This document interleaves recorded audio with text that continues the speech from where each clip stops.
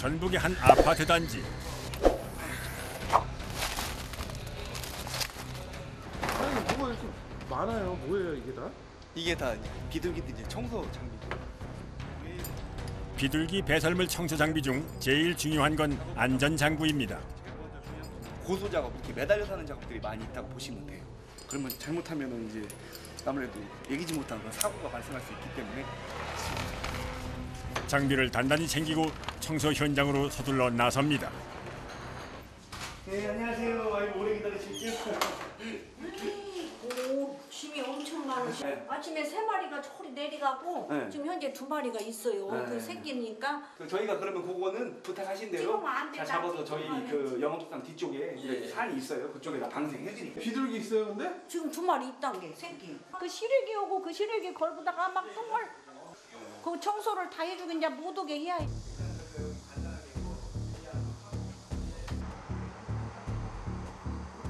이미 비둘기 둥지가 되어버린 발코니. 한눈에도 비둘기의 배설물이 수북합니다. 악취가 풍기고 비둘기 새끼들이 내는 소음까지 특단의 조치가 필요한 상황입니다. 현장을 보고 나니 작업자도 마음이 급합니다. 창문을 먼저 열어요. 일단 첫 번째. 아무리 더워도 여 안에 냄새, 분진 이런 게 쭉 들어오니까 또 잘못하면 저는 나뭇가지나 그런 게 시래기 이쪽에 열받아가지고 화재가 나는 경우가 배설물이 뿜어내는 악취와 분진도 문제지만 더 큰 문제는 화재의 위험성입니다.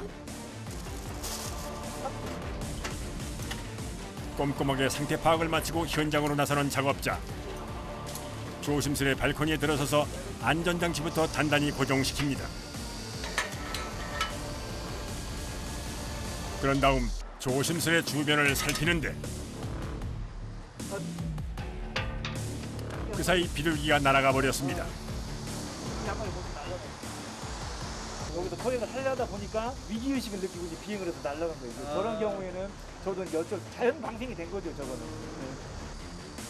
비둘기 처치부터가 고역인데 작업자 입장에서는 반가운 상황입니다.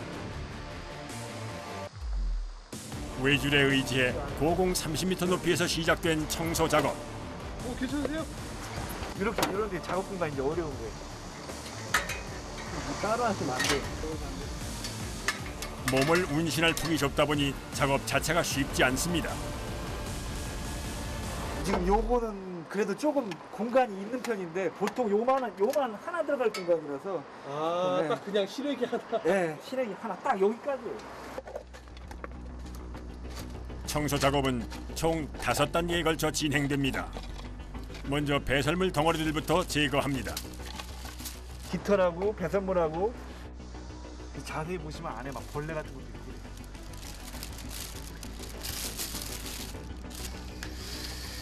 커다란 배설물이나 나뭇가지를 치우고 난 뒤 고압 흡입기로 배설물들을 빨아들입니다. 이때 비둘기의 털이나 분진까지 깨끗하게 정리합니다.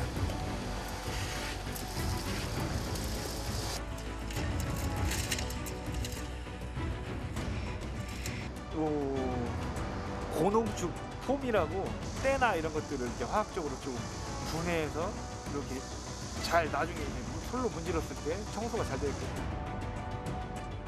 웬만한 세제로는 잘 닦이지 않는 비둘기의 배설물. 특히 오래된 것은 지우기가 더욱 어렵습니다.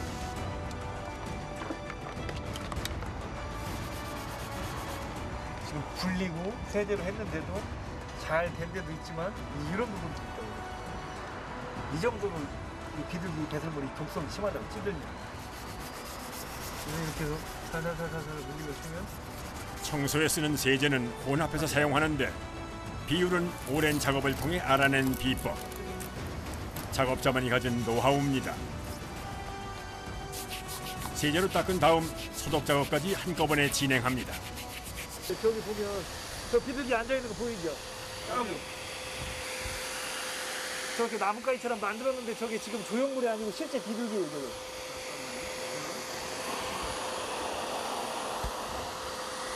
셀프로 이제 시공을 하셨는데 오히려 저를 잘못되게 저렇게 시공을 하시면 오히려 비둘기를 부르는 효과가 된 거죠.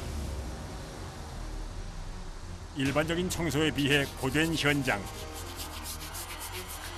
왜 이 일을 하게 됐는지 궁금해집니다. 저도 똑같이 이렇게 비둘기 때문에 고생을 해가지고 제가 이걸 누가 해주는 데가 없나 이렇게 알아보다가 결국에는 조금 뭐라 해야 되나 약간 제 자랑 같지만 좀 신통치 않은 것 같고 그래서 그렇게 하여튼 그렇게 시작하게 된 거죠. 본인이 고통받으셔서 안 당해보면 몰라요. 그 고통을 알기에 의뢰인의 마음을 이해할 수 있는 겁니다. 자 이제 네트 재단하러 가죠. 이제 청소는 끝이 났고 마지막 작업만 남았습니다. 이제부터 본격적으로 시작이죠. 청소는 다 끝났고 그 다음에 이제 아까 말씀드린 것처럼 비둘기는 기소 본능이 굉장히 강한 동물이라서 개들이 다시 못 들어오게끔 망을 치는 거예요. 예, 요거 자를 때 가장 긴장되는 순간이 뭐냐면 알아서 이렇게 하면 청소가 깨끗하게 다 해놨는데 이거 자르면 그새를 못 찾고 와가지고 거기다 다시 똥을 싸놓는 경우가 있어요. 그래서 신속하게 빨리 자르고 올라가야 돼요. 비둘기의 강한 귀소 본능 때문에 후속 조치는 필수. 구멍이 촘촘한 그물망으로 발코니 주변 진입로를 완벽히 차단합니다. 그물망은 단단하게 고정을 해서 혹시 모를 틈이 생기지 않게 해줍니다.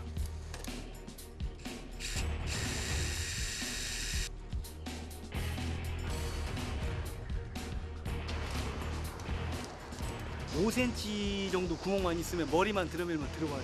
아예 그냥 촘촘하게 막아버리는 거예요. 그물망 구멍의 크기며 설치 작업 역시 이 일을 하면서 얻은 작업자만의 노하우입니다.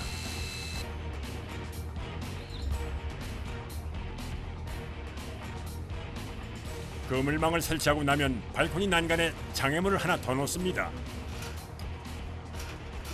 버드 스파이크라 부르는 장치입니다.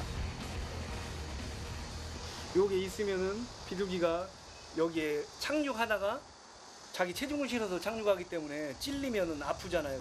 비둘기는 이 폭이 5cm 정도만 되면 무조건 앉을 수가 있어요. 앉아서 이렇게 바깥에 경치도 구경하고 어디 좋은 짝이 없나 보기도 하고 뭐 새끼 어디 날 데 없나 먹을 거 없나 이렇게 그 조망할 수 있는 그 폭이 5cm 정도가 되면 되는 거예요. 이렇게 해서 여기 이제 앉는 비둘기가 앉을 공간까지 차단하는 장치. 두 번 다시 얼씬하지 못하게 원천 봉쇄해두는 겁니다. 아이고. 청소와 망을 덮는 과정까지 장장 5시간에 걸친 작업이 마무리됐습니다.